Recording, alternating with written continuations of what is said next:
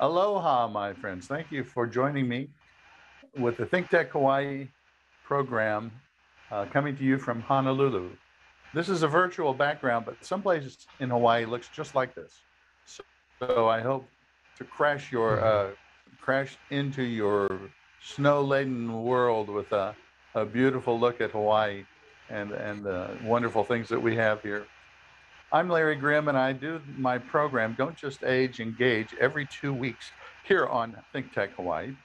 Most ThinkTech Hawaii programs deal with a lot of very important concerns, issue concerns, looking at social issues and responding to them. And we have a wonderful range of social issue programs. My program, Don't Just Age, Engage, comes out of my coaching for people who are entering their elderhood or in their elderhood and want to make it extraordinary. My website, which is Personal Coaching for Life and Faith, there we are. Check it out on my website, please. And connect with me if you like, and let's get a conversation going about how your aging process is going. Because we live in a society that really doesn't like aging. It almost hates aging.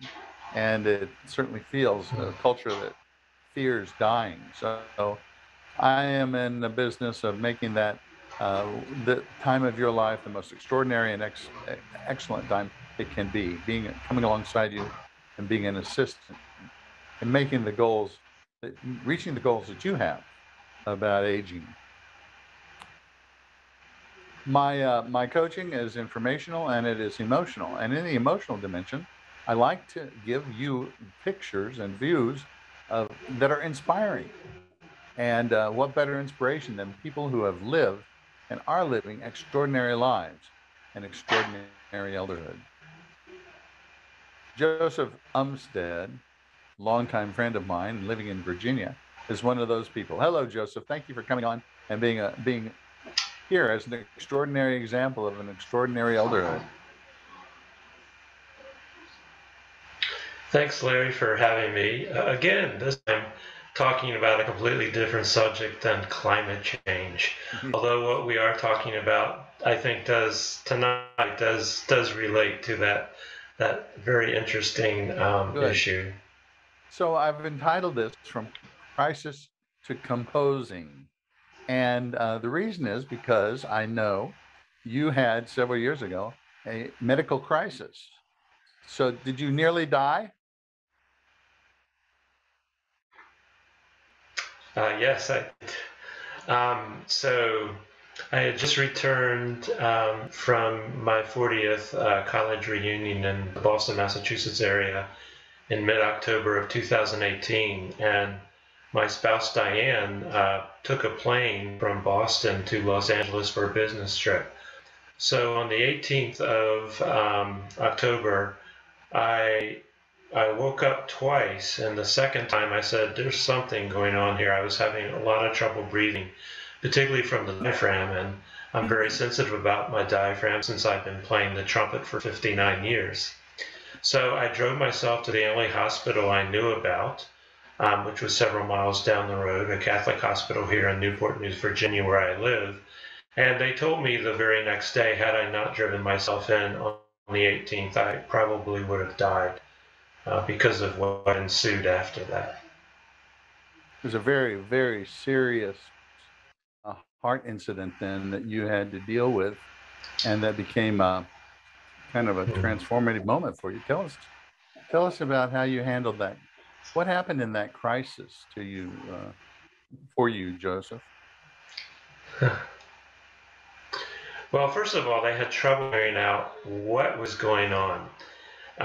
Initially, they thought it was something with my lungs, and in fact it was, because my mitral valve, which opens to allow blood to come back in through, as it passes through the lungs, was not functioning. And in fact, the foundation that was holding the mitral valve in place had torn or ripped in several places. It usually happens when you have a heart attack, or it can happen when you have a heart attack, but I had no heart attack.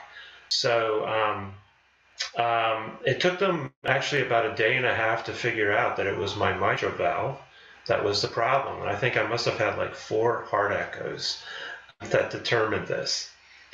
And so a few days after that diagnosis and 2 procedures, a heart catheterization and then a camera going down my throat to really get a close look at everything heart related, particularly the mitral valve, I was shipped off to one of the best hospitals on the East Coast for heart surgery, Norfolk Heart Hospital in Norfolk, Virginia. And on Halloween, I was supposed to be on Halloween at an orchestra engagement for the orchestra that I do volunteer education work, Symphonicity. But I was being cut open to have the mitral valve replaced by a pig valve. And it was a tricky surgery because, well, first of all, I want to say I requested of the heart surgeon that he play Bach's cello suites, and Yo-Yo Ma would be the soloist. And he actually liked the idea, even though he was going to put on his rock music to Led Zeppelin, because he had a whole mapped out process of where he needed to be in the surgery by a certain point. So it turns out that one of his accompanying surgeons was a cellist, and he didn't know that. They never had that opportunity to talk about that. So it was a good moment for them to hear some good music. And I think sort of unconsciously it relaxed me, because it's a piece of music I listen to many times before I go to bed.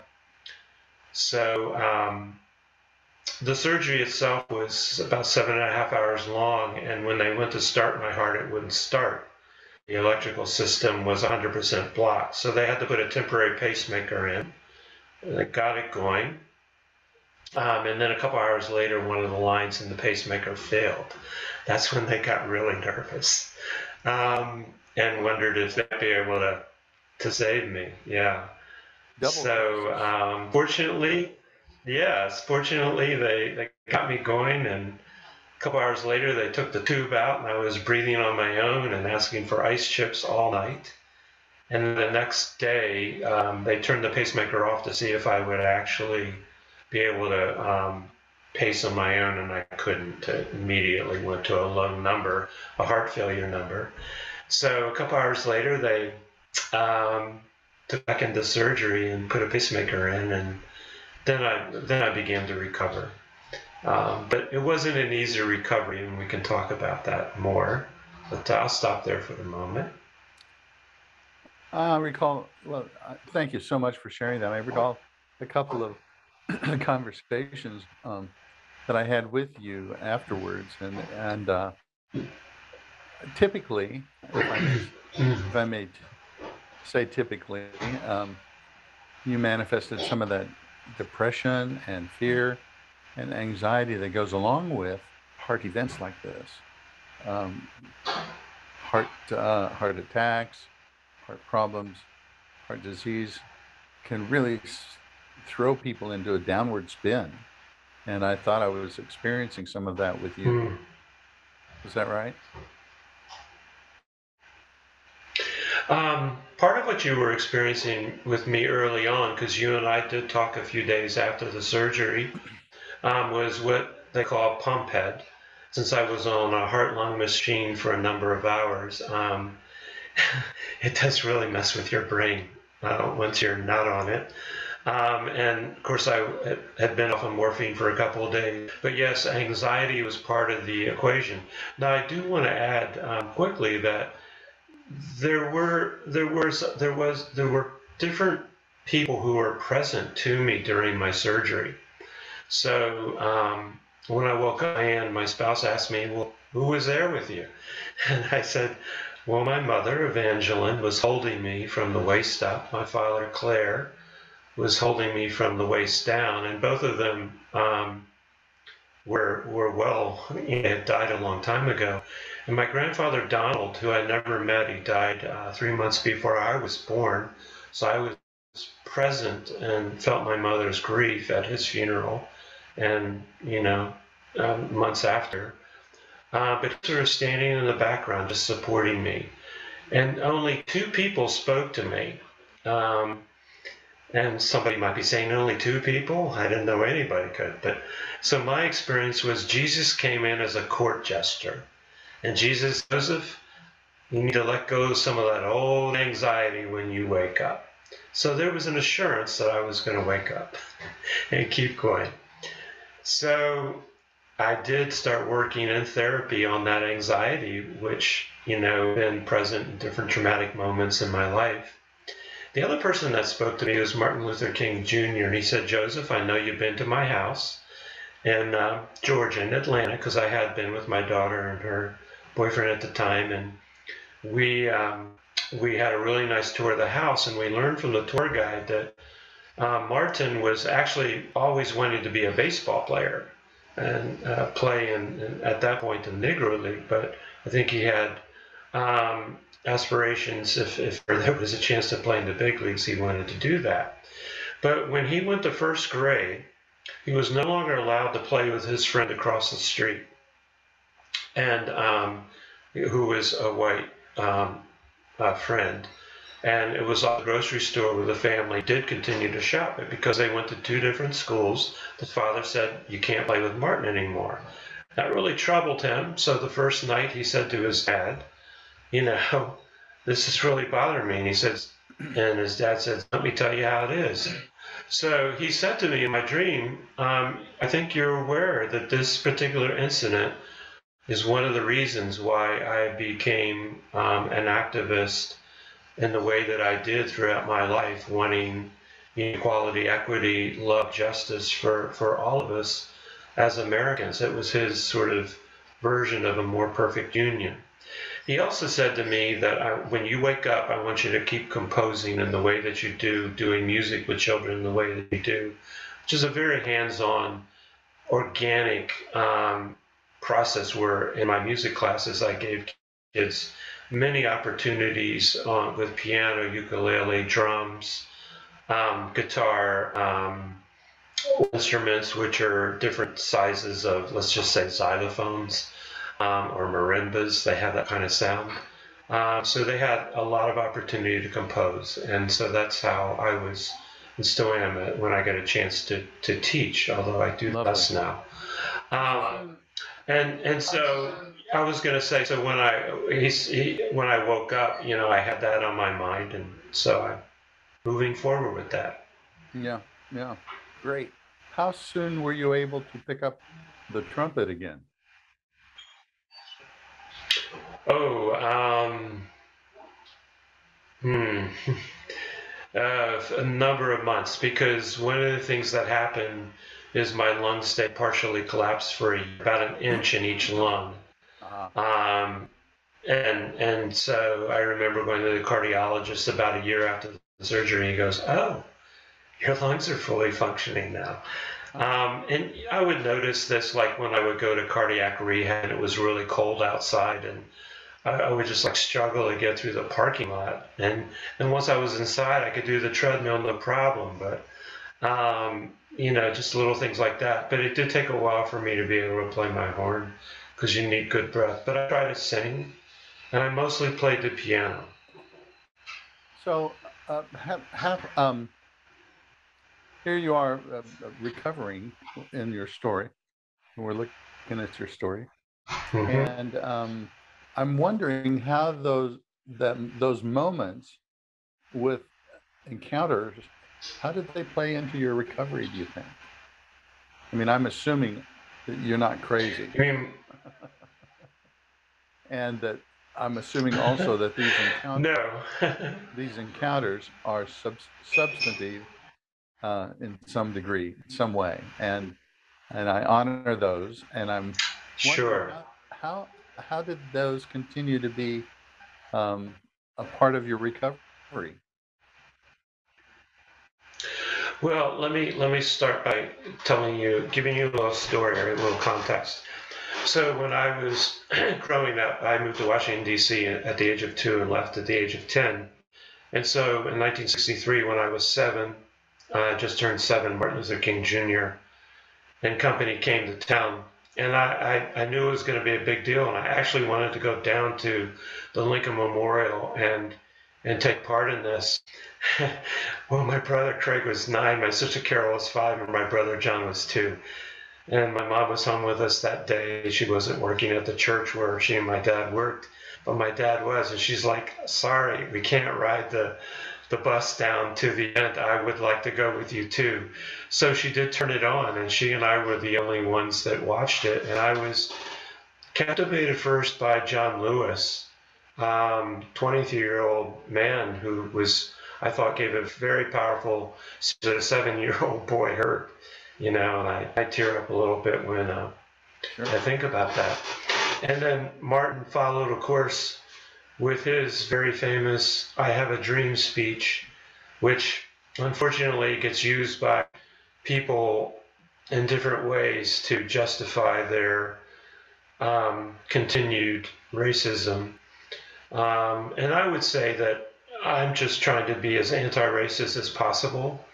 And every day I learn new things about that.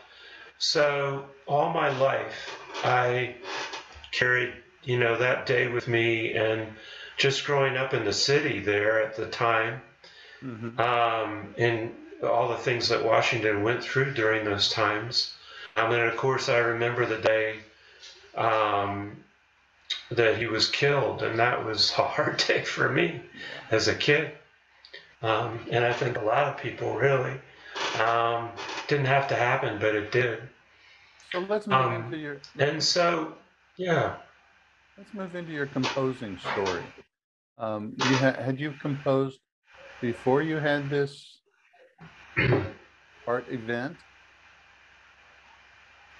So with children, we would do little melodies, basically nothing ever complicated, because I worked with elementary children. I taught about 20,000 children over a span of 40-ish years. Wonderful. At schools in DC and North Carolina and Arizona were the places. And so, there was a lot of that, or taking their melodies and helping the class hear them. There was always a time to hear them. So there was that. But, arranging music is something that takes time. And so it's not something at that point in time I had a lot of time for beyond what I was doing with the school children. But when the hard thing happened, I tried to go back to teaching for 3 weeks. I was teaching band and orchestra to a number of private schools in the area, Virginia Beach all the way to Williamsburg. And we figured out after my surgery I should only stay on this, what we call this side of the peninsula. And so my number of schools went from 13 down to 7, but I couldn't handle it. I was too weak. So I just continued with my recovery and started just playing the piano a lot and looking at my dad's music, because he was a composer of sacred music. And I have all his music and listening to a lot of his music. And then around the time George Floyd was killed, I was at a good place in my recovery, and I was playing my horn. So that event sort of, it touched all of us in different ways. But I created the piece Lament, which was then followed by Lament Leads to Hope, and then the piece that we're going to hear shortly, Sounds of Love.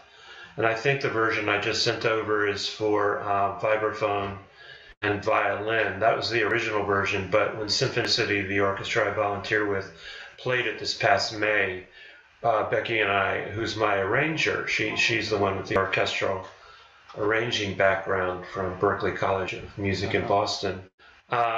She and I collaborated, of course, in all this, but she's the nuts and bolts to take my melodies and make them into orchestral or ensemble works. Of course, I have input, but she's the main person. So we had to come up with a wind and French horn version for Sounds of Love. So that really, those 3 movements, and I call it Ode to Breath, not only my breath, but the breath of countless people of color who have been killed by our systemic racism in this country.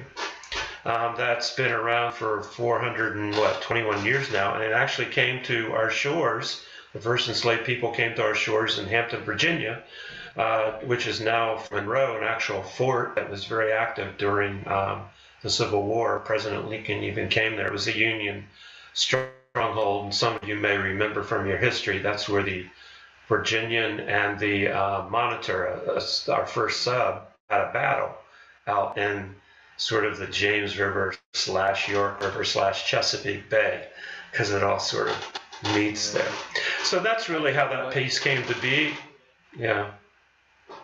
I'd like to say to viewers that I've known Joseph for many years, and as I was in pastoral relationship with him and his family, and a friendship as well. And Joseph has always been, since my knowing of him, a very social justice conscious person. And so it was exciting for me to see him emerge from this critical event with composing music for social justice that he devoted to his passion. And I'm wondering, Joseph, how it must feel to integrate those two things, your passion for justice and love and peace, and your love of music.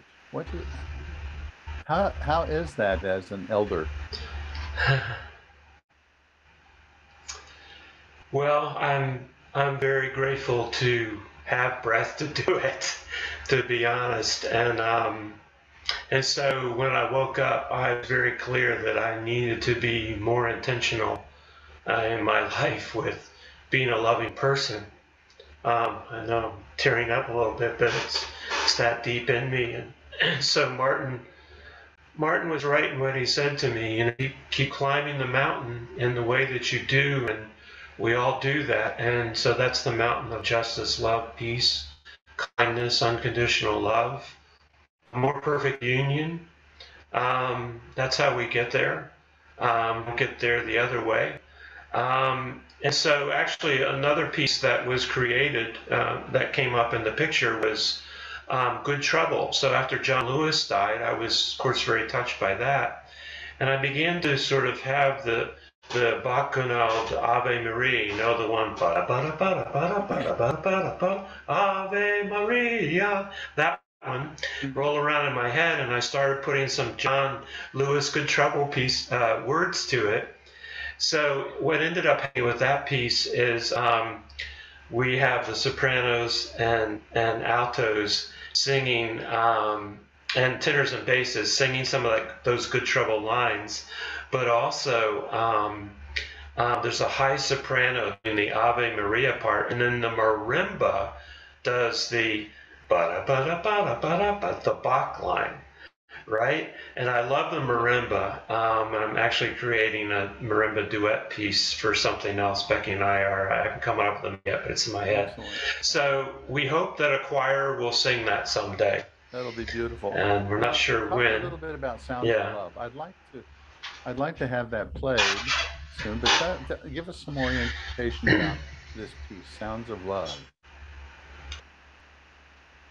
So Sounds of Love is the third movement to the Ode to Breathwork. So you have Lament leads to hope, Sounds of Love. So in the grieving process, there's always lament.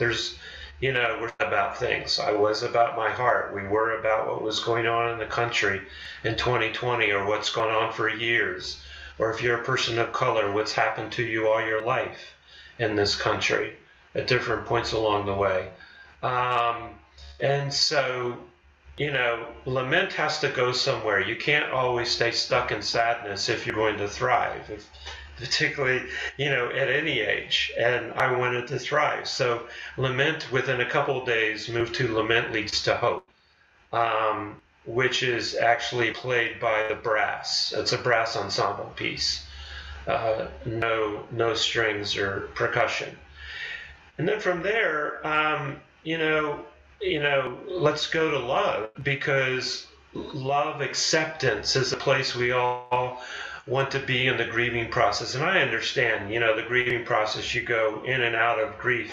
But eventually, if you're going to come to terms with something, my own heart surgery driving that, the racial injustices in this country, whatever it is, climate, whatever the concerns are, you know, we have to get to a point of acceptance and in order to keep moving forward. And so for this speech is about almost 9 minutes long. That was the resolution. We have just a few minutes left. I'd love to play some, have him play some of the sounds of love so the viewers can get a sense of the creativity that you drew upon and how it fleshed out at this side of your heart event.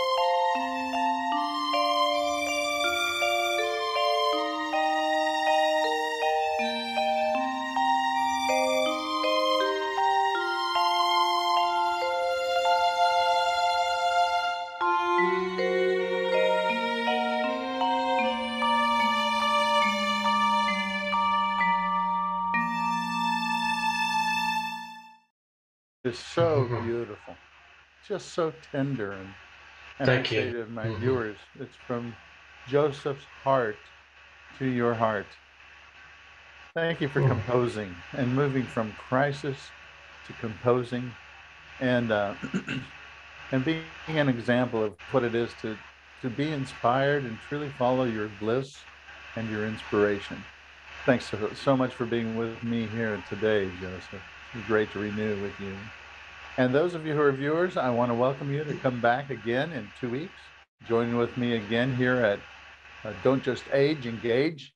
And let's make your elderhood a phenomenal and an extraordinary experience. Thanks, Joseph. Peace be with you all. Aloha.